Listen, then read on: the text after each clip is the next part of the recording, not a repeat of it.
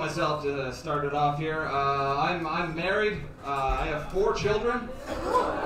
Yeah, 4 boys. Yeah, because apparently I like to treat sex with my wife like the American military treats the Middle East. There's a lot of lies about pulling out, you know what I'm saying?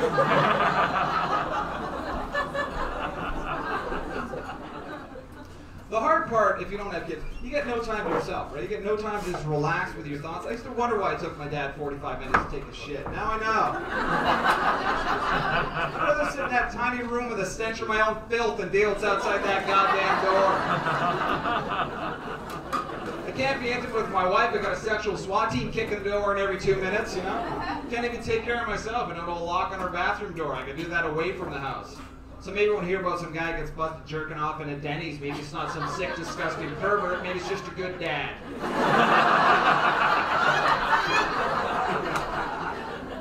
But my wife goes too far the other way. She doesn't want anything in the house that she thinks is going to promote violence or any kind of violent behavior, you know. And I have 4 boys. It doesn't matter what I can hand them 4 Barbies, and they're like, blonde nunchucks, woo!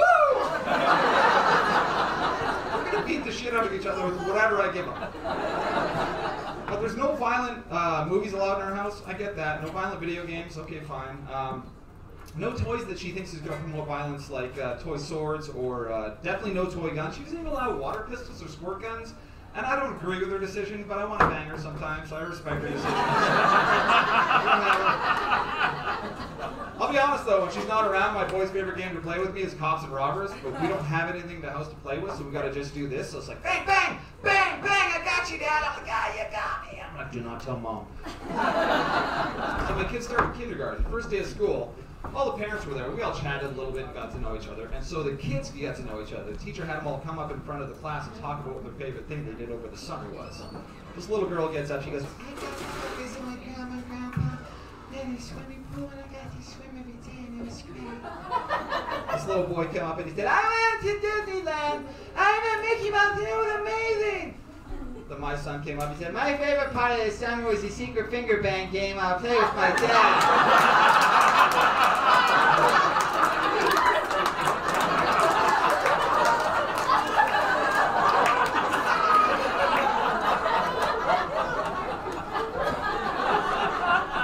He said I'm not allowed to tell my mom though. Okay, we're gonna homeschool this year. We're gonna homeschool. We're good.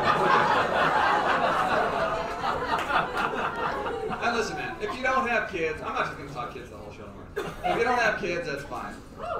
Right? Yeah. If you don't ever want to have kids, great, don't have them. And I love when people know that. Yeah, don't have them. I don't understand this thing where people bug their friends to have kids who don't want to have kids. You end up with shitty parents that way, you know what I mean? If you don't want to have kids, that's great. Yeah, I love it. I just don't like when people who don't have children feel like they're going to give me advice on how I'm supposed to raise my own children. That drives me crazy. I read in a book one time, let me stop it right there. Did that book wake you up every 45 minutes for 2 years straight and then repay your love and patience and kindness by taking a shit to your bare hand? No, then shut up. It's weird.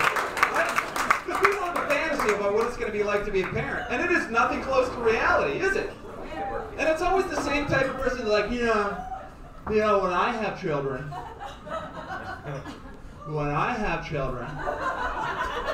my children are all going to watch learning programs. They're going to watch documentaries, educational television, things that grow their mind. Let me tell you something else. After 3 years of not sleeping, you don't care. You want the kid to shut up. You're like, what is this, Cape Fear? Good, sit down.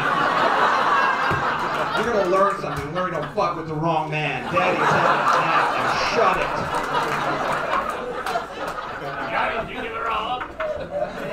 It's tough, man. It is hard. If you don't have kids, get on it. But it's hard. It's hard. It's hard on a relationship too.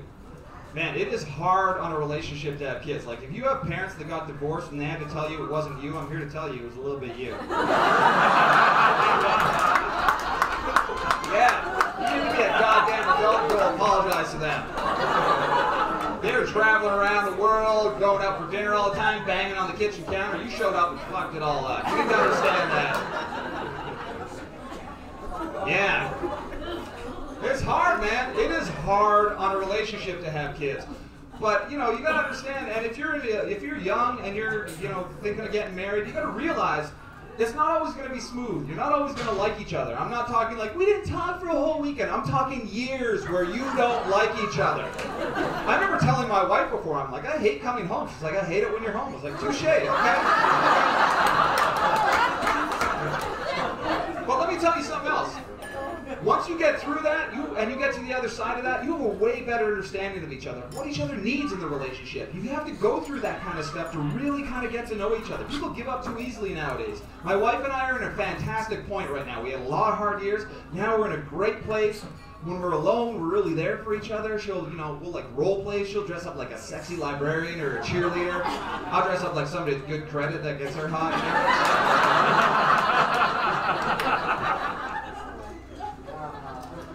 Man, I've never even lived with a woman before I got married. I'd recommend it. There's so many things I didn't know. Like, I didn't know the side of the bed I picked was my side for the rest of my life.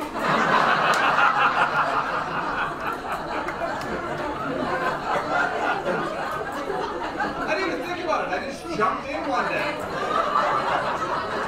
Then I did think about it. You know what I realized? I didn't get to pick. Remember, we get to sleep closest to the door for when the psycho killer comes in.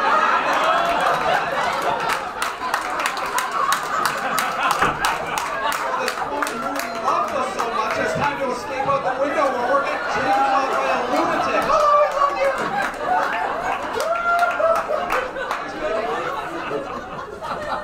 And the specificity of my wife's cleaning supplies for her body are amazing to me. She's like, I got this. It's just a scrub. It just cleans this part of my elbow right here because it gets dry. It's salt from the Black Sea, and it's made from a seal pancreas. It's $114 an ounce. And then she'll buy me, like, for like $1, a jug of, like, it says face wash, hair wash, body wash, car wash, and you can just...